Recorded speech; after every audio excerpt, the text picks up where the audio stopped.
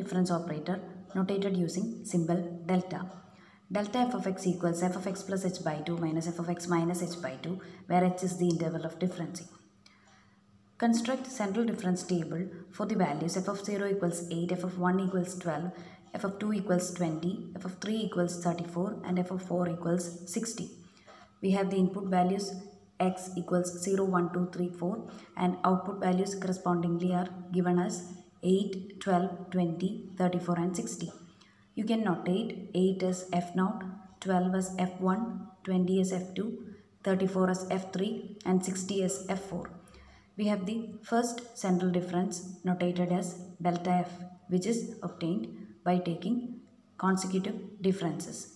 We have first value to be written here is 12 minus 8, which is 4. Next value will be 20 minus 12, which is 8. These differences will be written in midway between the two values lying in the preceding column.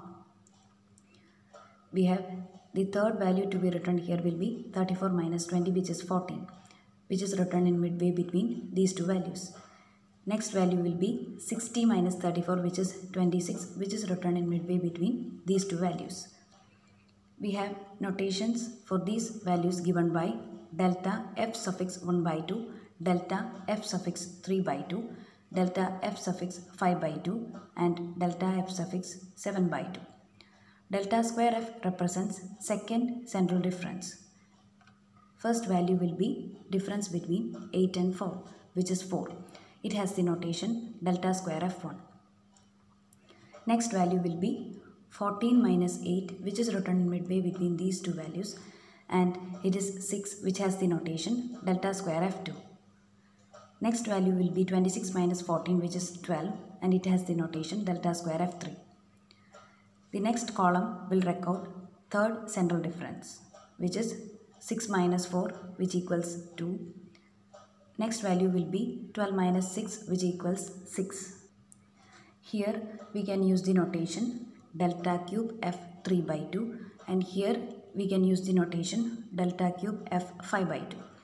And the last column will be delta raised to 4f, which is the fourth central difference, which is 6 minus 2, which equals 4, and which is the value corresponding to input value x equals 2, which is notated as delta raised to 4 of f of 2 or delta raised to 4 f suffix 2. Just like forward difference table, whose last column will give us value corresponding to leading input, here central difference table will give last column which will correspond to middlemost input value.